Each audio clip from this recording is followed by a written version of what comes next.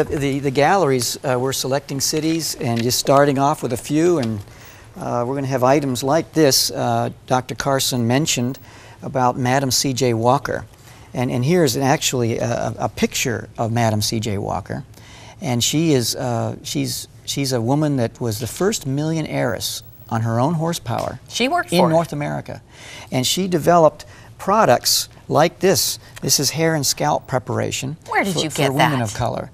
Where did you get that? I'll tell you what. You There's don't a want to story tell me. behind every one. I'll bet. I have 4 items from her, and it's hard to find just one. And how old is that, Joel? This is probably around, I'd say, the 30s, 40s, right in that realm. She was the Mary Kay of her day. Absolutely. Your project, by the way, is targeted to black men, what age range? The book was for young men 12 to 27. This actually is going to be for everyone. We're going to have a whole wall dedicated in each gallery for white abolitionists who fought for freedoms, and many paid a dear price and some the ultimate price. And so that everyone can come in. It's not about guilt, it's not about anger, it's just about the truth, and everyone can leave with a pep in their step. I mentioned this about the age range, the target audience for the book, because you've been challenged. That's not a great literacy group. That's right. And yet People a heritage told us like this says, you know what, it doesn't have to stay that way. That's right. That's very true.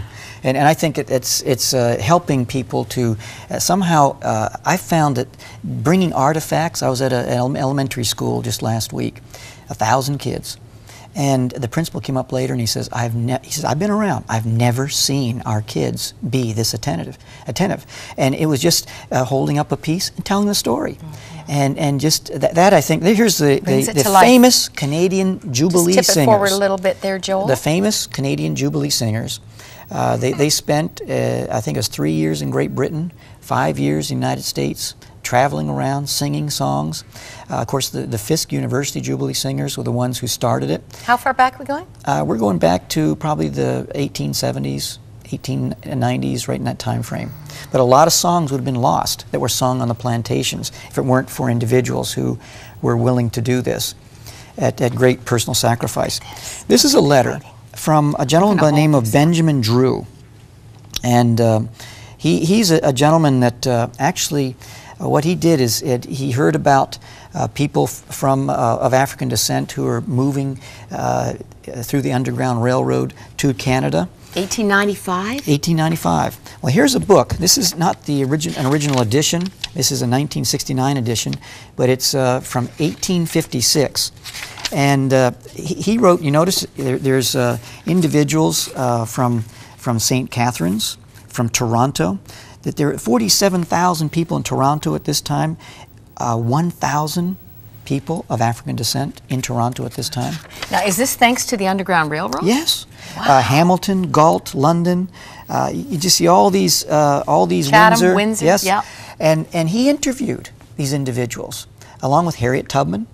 And the stories in here are stunning. And when I first read this, I couldn't put it down. It was like reading a fast-paced novel, because what people would begin to share is what motivated them to want to leave their plantation, how they left, how they were hunted, and then some people had dreams where they would see a home, or they would see a road, or they would see the picture, an image of a person, and when they saw that place, they'd know it was a safe place because they saw it in their dream. Somebody was operating Yes. from out of this world. That's right. In this whole operation, this Very rescue true. mission.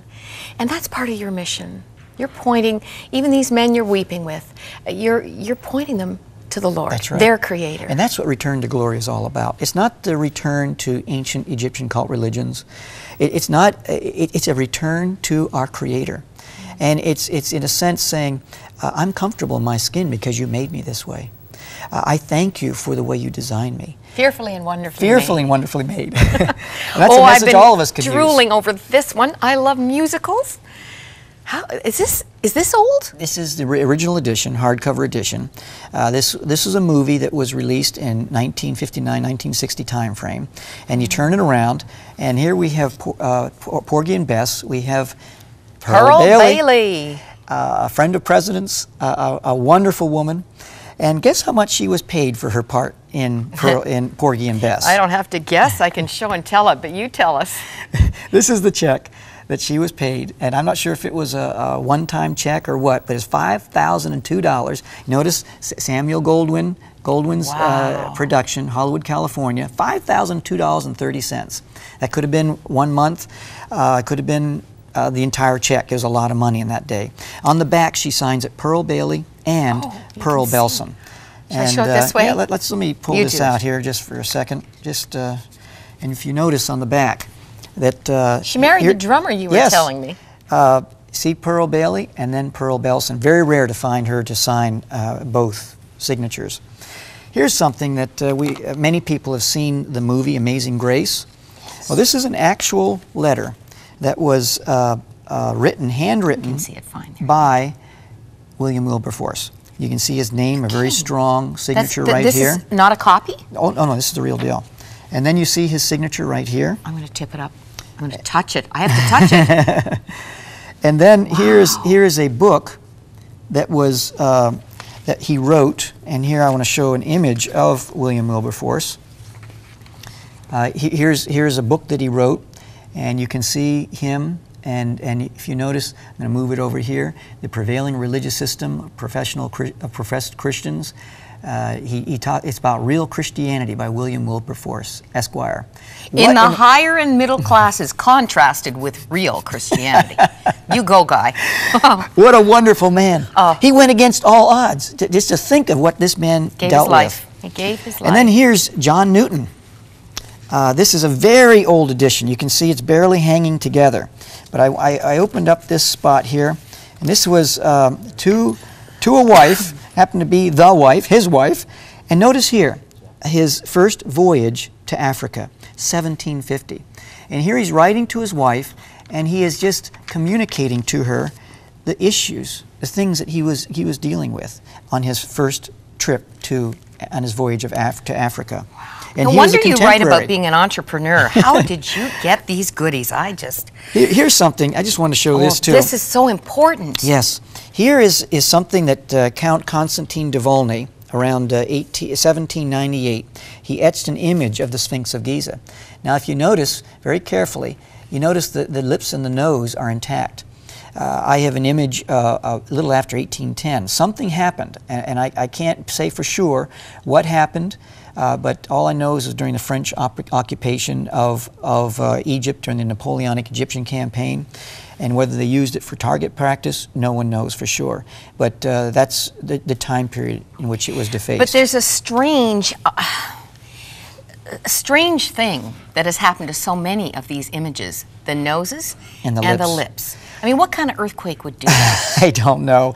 I don't want to crawl in the hearts and minds of people at that time, but all I know is it's very strange that it seems like the Aphroid features were knocked off. Dare I read what the Count wrote?